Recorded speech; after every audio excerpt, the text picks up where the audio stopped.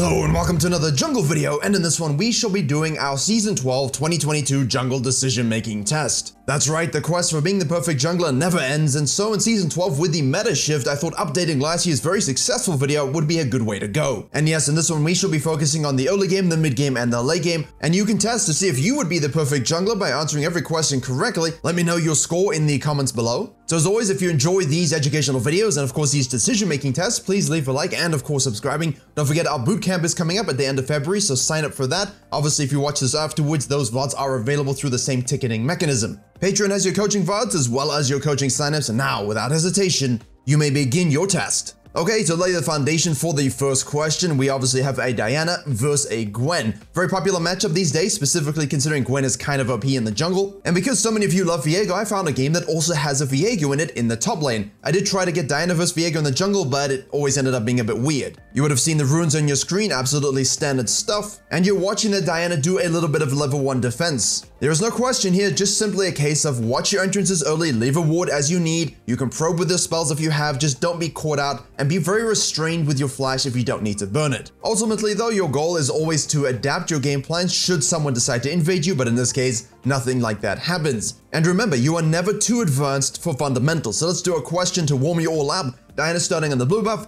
where is the Gwen starting? Well, given that bot lane is late to leash, obviously in the frames you can see the HP and the mana dwindling, but that's not really the point. In game, you would see everyone's late to lane, we know she's starting on the red. At this point, you're asking yourself, what might she be actually doing as a game plan? So I'm not really going to ask the question for it. Naturally, Diana does like to full clear, as does Gwen, and that gives them a bit of a level 4 advantage in terms of crabs, fighting, and ganking. Now, I've done a lot of early game content already this season about what routes you should be doing, so I will link below those sort of matchups where you do a red Raptors Gromp versus a full clearer and so on. But in this game, we end up on our red buff at around 240, we freeze the frame, we look at the state of the map. What is your game plan at this point? Are you going to gank top lane? Are you going to gank mid lane? Or are you going to invade the enemy jungler in hopes of securing that crab? Or should you simply do your Krugs? That's right, we should be doing our Krugs. Look at mid lane, heavily pushed in. Shen isn't level 3, he will be by the time we get there, but he's quite low, it is a Victor. Viego's looking okay to gank, and the huge component of our decision here is that the Gwen is much slower at full clearing than we are. We also do have range versus melee in both our solo lanes. So you finish your Krugs, you end up in the tri-bush. What do we do in this situation? Now you need to be thinking, where is the enemy jungler? Yes, even the slower of the meta junglers should be on their Grump at this point. They just won't reach the 315 timer of the crab, which means, can we actually fight over the crab? No, we cannot, because Victor has disappeared from the mid lane. We don't quite know where he is. He's moved up in the lane to ward. Should we go for the fight, we might end up in a 3v1. And so the correct assessment, if you were thinking about this, is to go for this gank. It's the easiest thing for us to do. Do not hesitate. Move into position and make sure we pull the trigger before the Gwen can make this a 2v2. Diana does so righteously, and the Jace doesn't even have time to flash, the poor fool. So in this situation, should we go and fight for that crab to make sure we defend its honor? Should we have stayed to push the wave, or should we simply just go back to base? Okay, firstly, we definitely want to push the wave because we have more red than blue. We also can look at the map and see where our minion wave is so we know where the enemy minion wave is, which means that Jace will be able to TP in and keep the wave in the most beautiful position against the Viego. Let's help push, force a TP, and now it crashes, which is what we want. From here, we can go back to base. You also will notice that the Gwen had 29 CS because she did a full clear, that's 24 CS, plus the crab, that's 28, and she killed the ward, that's 29. Which means even if you could fight over that crab, it no longer exists. Right, the question here as we get back to base is, where is the enemy jungler going to go, top or bottom side? That's right, like us, she started on the bottom side, which means her second tier Krugs and Raptors, like our second tier Grump and Wolves, will be spawning or will have had spawn. This means not only do we want to be bottom side to potentially secure that bottom crab, we also want to fall back to our highest tier camps, protect them, but also position ourselves to protect our bottom lane who are kind of pushing and are inviting the enemy jungler to show up. So you want to be present for that counter gank should it come to pass. And as I'm sure you're witnessing, the Diana decided, hey, I'm going straight to gank. I can see that the Gwen took that bottom crab already, and if she hasn't shown bottom lane, it means she was falling back to farming. As always, ladies and gentlemen, the biggest meta decision in this particular season is out of base, gank your bottom lane, fall back to dragons, fall back to your camps, reward yourself with the juice. But first you have to put in the work. The Gwen was simply going to farm her business away, and the Diana said, you know what, I could counter gank you, but if you're going to be lazy and farm, I'm going to make some action happen, and you will die for it. Yes, it was very, very close, but we knew the Gwen was in the area, and so by pulling the trigger likewise from the top side, we are able to get the gank done, and so now obviously we need to base, right? Now, of course not. We know the Gwen out of base will basically decide, hey, I need to go to the top side. This is because even though she didn't secure her red side camps, the Grump will be the last to spawn, which means it will be the highest level on the map for her, and thus allow her to slingshot her experience. If we decide to go back to base and try and, sequence up from there, we are going to open the window for her to counter jungle our Raptors and Krugs, which is not what we want. And because we have Smite and a Grump, we can recoup a lot of those lost resources. Now, we're on our wolves, we're almost level 6, we see this 2v2 developing in the mid lane. Do we say, hey, you guys are idiots, I'm not doing that, I'm gonna go farm and protect my chickens? Do you rotate down the middle and say, hey, huzzah, can I have some of this action? Or do you go back to base? No, the quest is to be the perfect jungler. Reactively path, rotate, get there before the Gwendolyn can. Obviously, you can finish your wolves first, and that's the thing you need to think about there because you're very close to 6. If you were nowhere near 6 and you needed to rotate sooner, do so, but in this case, the ultimate is a game changer. Now, in this situation, you might have expected the Gwen to maybe either do Grump wolves in sequence down, and thus be present for where we end up after the kill. However, because we see she's not there and we see her Raptors are just lying about at level 4, we can snack on this freebie, and you know that Gwen will most likely look to vertical jungle and take your Raptors and Krugs, or potentially gank top lane, which is pushing. By pushing, he's in the middle of trying to push the limits against Jason, try to get some kills. He's not paying attention to what we're paying attention to, because he's a top laner. As such, you will see this transpire. Now, if you kept on sequencing because there was no mid lane fight, you'd be in prime position to actually counter gank this, although you'd have to consider the fact that the Gwen had reset more recently and actually had better itemization. I do prefer the blasting one over the alternator. It's a better bet for you as Diana. You're clear fast, you're better in dueling. Try and get that first. However, none of that happened whatsoever, and we ended up on chickens with another kill, leaving our top side a little bit naked and us sitting next to some chickens. So what we do is we secure those, and now what do you do? With this information, do we take the dragon? Do we wait for Victor? Do we steal her red buff? Do we gank bottom lane? Do we do none of the above? Or do we do all of the above? That's a little bit of a trick question because yeah, we're gonna do all of those things. Now, if we were tracking TP cooldowns, we'd know we don't have to wait for Victor, but we are kind of waiting for that red buff to spawn. So if he decided to cancel his back, we'd be there to capitalize. Overall though, it is a bit of waffling and wasting time. We actually could have and should have simply moved on down to take the Krugs in the meantime, observed bottom lane potentially, and then we could fall back to the red very, very smoothly without losing any time. From here, however, yes, 100% look for the bottom lane gank, look for the bottom lane dive, assess where exactly the laners are. You know that there will be ward protection most likely, so you have to approach it with caution and decisiveness. However, when Gwen chose top lane, you know she's taking your Krugs. There's nothing really she can do to interfere, therefore free dragon, either instead of ganking or simply after ganking anyway. Now you have gone back to base, your blue buff had spawned, your Grump was spawning, and your wolves will spawn shortly thereafter. Your red is also up. Where do you go next?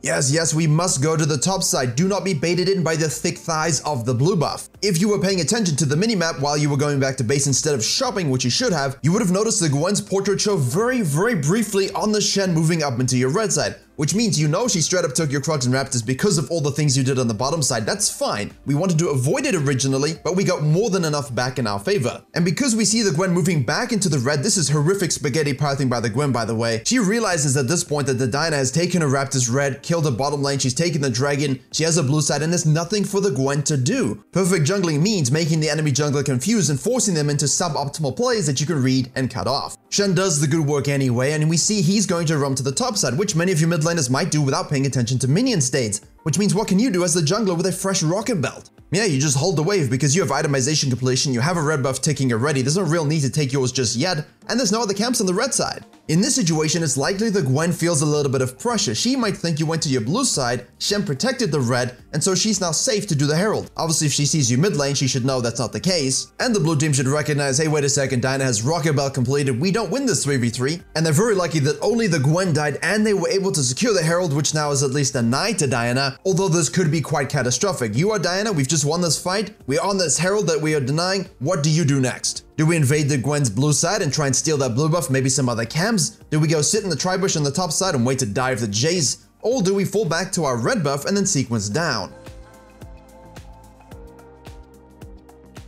No, the enemy jungler is dead, which means you should always do things against them that you couldn't do should they be alive, in this case steal her blue buff. Because we see the Pyke, we know that we're not able to actually stick around and do a Grump and maybe dive top lane. We know the Gwen might be heading this direction. We don't really want to force a fight just yet, so we can take the blue, fall back to our red buff now, protect that side. All those camps will be respawning at a higher tier level, thank you very much Gwen. Shen is forced to base and we want to deny platings to the Victor who's pushing it out, which means we just reverse push it back into him, giving the Shen time to get back into lane. Gives us a little bit of XP infusion as well, and now we fall back to the Raptors. This is a bit of a Nexus decision where you can have a split universe outcome. From here, do you go to your Krugs and base? Do you go to your Krugs and gank top lane? Or do you anticipate the Gwen doing her Grump sequencing down, and thus you also want to match that to be in a position to protect your fed bottom lane?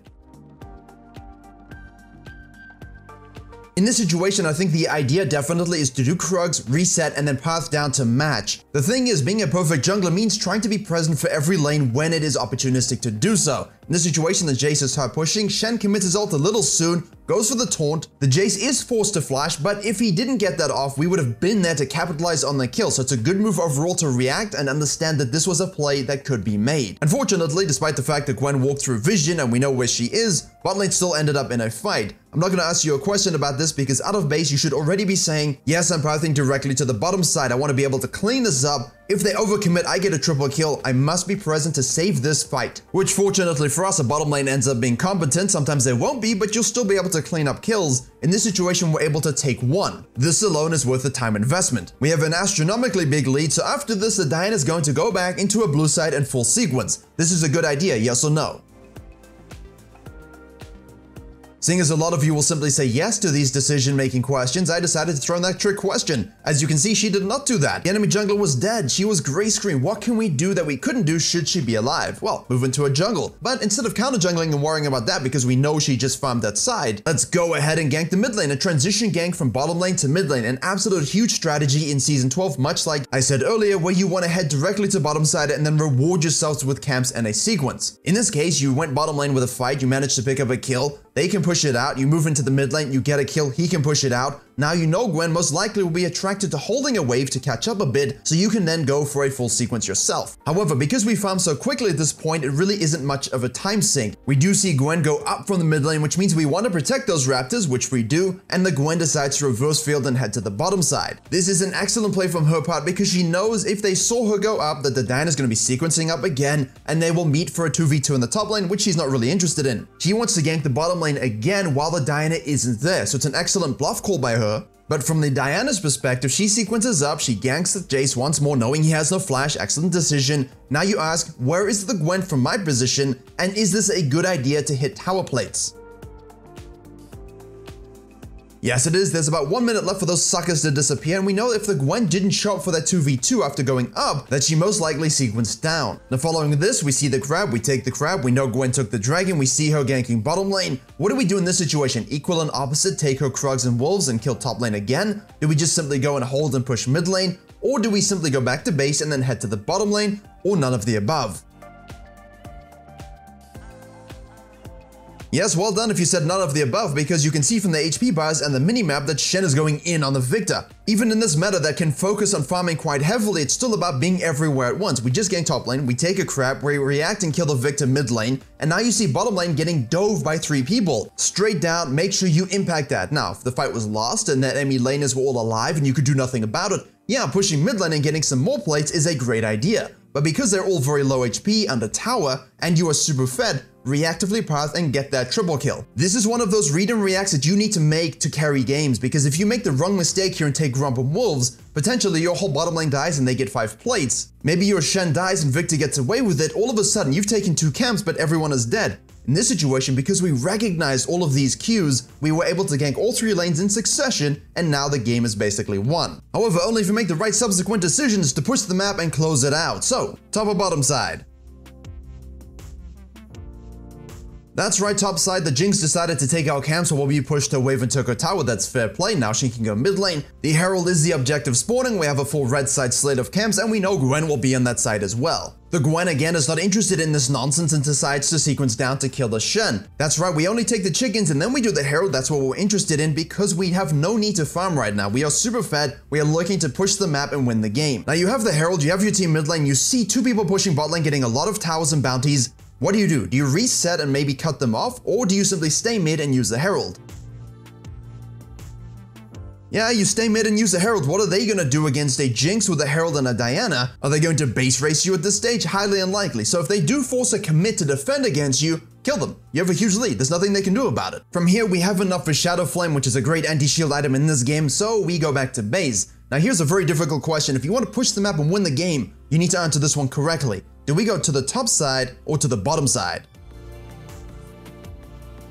That's right, we go to the bottom side. Why? Well, because Nautilus reset after us, because Viego's still busy in the river. The Jinx hasn't reset either. She's gonna fall back to red and take it and go back to base. There are no cams, no objectives on the top side for you, and the enemy team is gonna have nothing to really do other than kill the Shen again on the bottom side, who will be splitting by himself. He's the lone thing that they can see and do while the rest of your team are resetting. Except if you have the power to shadow and make it play yourself. And now to end this game quickly, you need to push the map, which means do not fall back to your blue side jungle. Your whole team is now on the map, pushing towers, you have numbers advantage, move into the jungle, steal camps, look for picks, push towers, and because of this kill on the Gwen from the shadowing, they were able to do just that. They do take 2 inhibitors at an early point in the game. Is this a good idea, yes or no?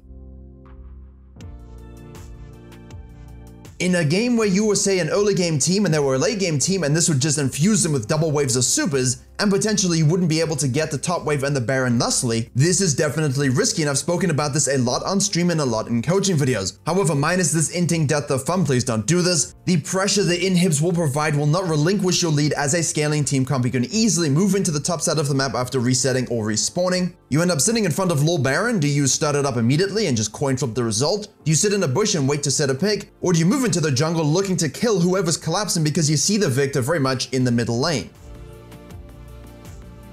That's right, we have such a big lead, they cannot match us even if Victor TPs. Move on in, force the fight, make sure you are making the picks before they have numbers advantage, clean anyone up, and then you can do the Baron. Just remember not to force 5v5 fights in a bad situation there, because then not only will they get the Baron, they will also get the double waves of supers and you will basically throw the game. So it's very important while you have numbers advantage or the pick advantage to use it properly. Now obviously I could ask one more question, where do we potentially just try and make picks for people who respawn and then push to end? Please watch the death timers, don't commit to things you cannot finish, reset and then run it down mid lane in a better way. It's very often that you would see people actually try and end the game here even with a numbers disadvantage, as the enemy farm supers, respawns, keeps getting more items, and eventually you will be overwhelmed, you will give shutdowns, and you can reverse the course of the game. So just make sure you're being a little bit restrained in this phase, reset, get your final itemization, buy an elixir, and then just run it down L9 into their nexus. We don't care about soul, we don't care about anything else, use your lead and end the game. Well, there you have it, a whole bunch of questions, a full phase game, perfect except for the little int on the inhibitor, but we need to have fun sometimes too. Let me know in the comments how many you got correct. I hope you enjoyed and learned something a little bit longer this year, a bit more in-depth actually. Thank you very much for watching. Please do like, share, and comment if you did enjoy and learn something, and as always, I will see you all in the next tutorial.